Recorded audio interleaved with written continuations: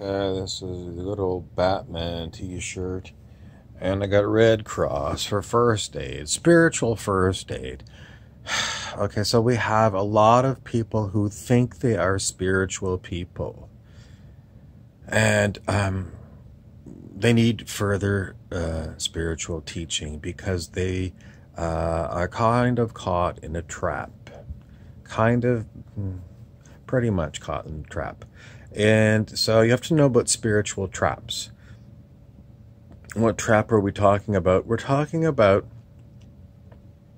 confusion about what's going on with you. You may be somebody who gets very involved in dealing with negative entities. What's really going on is you're watching a mind body. It's either your physical body and your mind, or it's a dream body and your mind. And in your waking dreams, waking life dreams, or in your sleeping life dreams, they're all dreams. Whether you're wide awake now watching me on your computer or your smartphone or your tablet, or if you're watching me in a dream, I don't know if anybody sees me in a dream, but if you're seeing me in a dream, then it's a dream. But the message is still the same. You're watching something. It's like going to the movies and you're watching a movie. And you quite often feel like you're in the middle of this physical body or your dream body. That's where you experience your reality from. But you're watching a movie, and it's a sensory movie. So you might smell cigarette smoke. Yeah, you can see all kinds of different oddball things. You can hear things. You can taste things. You know, the temperature of your skin, you can feel that, or you can feel, my fingers flicking on here, or somebody wiping a feather over your forehead. You can feel all these things. So beyond being a 3D movie, it's a feely movie. And they thought about these kind of feely movies, I don't know, way back in like the 1950s in the sci-fi. But that's like a second version because you're already in a feely movie. This body gives you a feely movie all the time. Now, the big spiritual trap is, okay, I'm going to use my body, either in a dream or in what I'm calling, the waking dream, this right now, and I'm going to go and fight evil, or I'm going to be evil, or I'm going to ignore it all. But you're basically saying, this is what I've decided to do with my body, and that's what I'm going to do. This is a spiritual trap because you are confused as to what you really are. At the heart of all of this, what you really are is awareness. You're receiving all the information that's coming through the mind and the body. And what the mind is doing is, it's actually the thing that's entrapping you. The mind has you convinced that you are this body or another body that you're having in a dream. But this waking life, I keep putting videos up and saying, this waking life that you have right now, it's no different than when you're falling asleep and having a dream. It's all dream. So, I mean, if you wake up and realize that, oh, this is what's going on, I'm taking all this information in, you might look back to see what you were doing before. Did I think I was a magician that was battling astral entities and, cleaning up all the horrible that was going on? I'm a U.S. attorney and I'm prosecuting bad guys. It's all a dream. But if you can get the part that you are not the mind that is producing this body, because the mind produces this body, You are simply aware of it all going on. Then, well, what happens? Well, that means that your mind has woken up.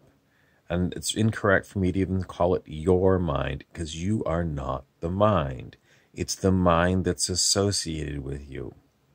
And if it wakes up to the fact that, oh, well, we've been creating all these scenarios as a group, all the minds together are creating all kinds of cuckoo scenarios, a great apocalypse, a shortage of toilet paper in Australia, 5G cell phone networks, chemtrails, nanobots, lobotomies, I don't know, just everything, every time you turn on the news, it's something new. The coronavirus, or cancer, or any other thing that's going on. It's all mind created. Either, well, I can't say, let's go with, it's all mind. Whether it's your mind or someone else's mind, it's all being presented. And again, I keep saying your mind or someone else's mind, and that is incorrect. That's how easy the trap is. That's how easy it is for me to fall into the trap, because I'm using the wrong words. I'm saying it's my mind or someone else's mind. It's incorrect to say it belongs to any of us. It doesn't. Until it wakes up in, my mind that's, maybe it's not 100% awake, because it keeps attributing what I am to being the body and the mind. And I'm not. But the verbiage keeps coming out wrong. And it keeps coming out wrong for me, and I'm aware of it. For the rest of you that don't get this point, it's going to be totally blowing you away, because it's, what are you? You're just getting the information that comes through your body mind. But it's a trap. It's a trap, because you are not the mind, you are not the body. You are simply aware of it all. Some people say, well, they take it so many steps further than that, and they say, well, you are God. It's like, I have no evidence of that. The only evidence I have is that if I sit quietly in meditation and I watch the mind, I watch the thoughts arise in mind, and even when I open my eyes, I see with these so-called physical eyes into this dream world. It's simply awareness of everything. That's all I can say. People who say awareness is God, or awareness is not necessarily God. I don't know where people get that. Some of these old teachers, but it's conscious. I mean, your consciousness, but it's pretty much just stuck to awareness. I mean, the mind and the body gives you a form of consciousness, but your awareness takes it all in, but your awareness can't turn it off. So actually, how conscious is the awareness? It's basically force-fed a scenario through this body-mind. And it's aware of it, but it can't do anything about it. And people say, well, I'm more than just my awareness. I'm my awareness, plus I'm my mind, and I'm my body. And that's the spiritual trap. Because you've been sucked in to the idea that you are all those things, and you're not.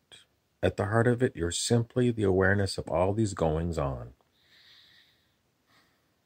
And I don't take credit for the words that come to me. There's some aspect of this that listens to what I'm saying. It can go, no, that's not right. It's very difficult to put it all into words. I know I keep doing it over and over again, but people just keep coming to my attention, and they're caught up. I'm a Jedi Knight out fighting the dark. If you're really speaking truthful, you're not. You're not doing anything except being aware of all the goings on around you. The thoughts in your mind, the idea that you are the body, the idea that you're on planet Earth, the idea that we're changing dimensions, it's all a lie. It's no more real than if you go into a movie theater and you watch what's going on the screen and you say, that's real. It's not. It's a movie. And everything that's going on here, it's just the same as going to the movies with additional feelings that come with it. So what are you supposed to do about it? Yes, you are in this spiritual trap.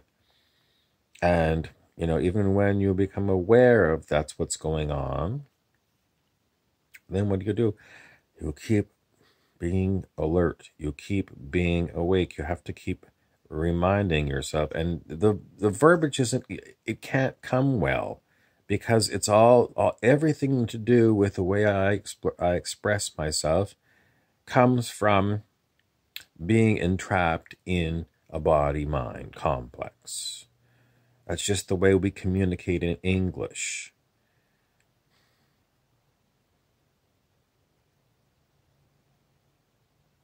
Dr. David R. Hawkins of Consciousness Research talked about how the spiritual trap is getting lost in the astral realms.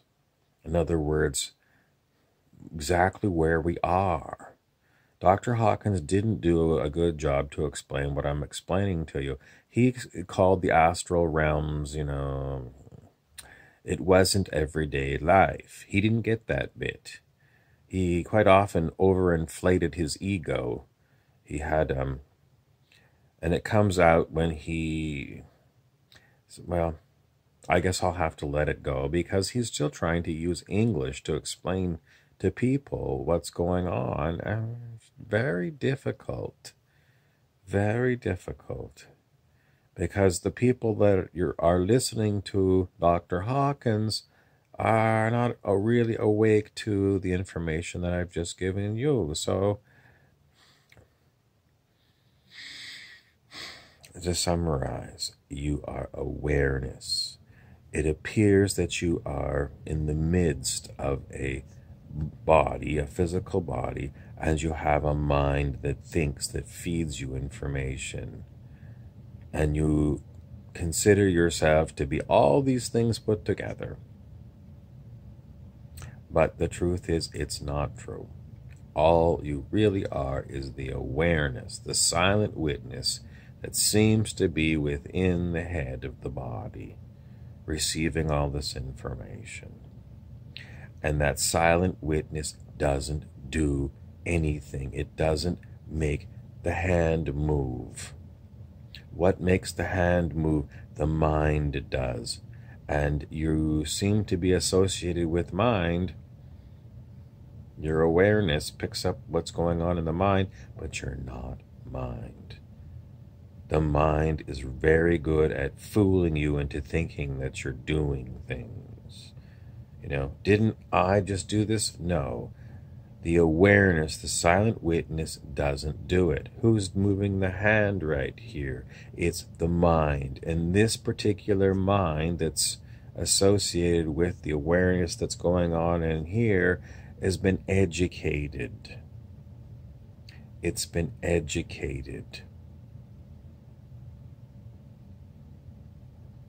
And that's where all this information comes from for you. The mind is educated. And it knows how to describe these things because it's been educated. But how do you test to see if this education is true? You have to sit in meditation, and you have to sit and sit and sit and focus on what's going on the inside of you. Silent meditation, where you're simply the awareness of everything that's going on. And the more you get this kind of a lecture, hopefully the more it's going to sink into the mind that surrounds you that, everything I said is accurate.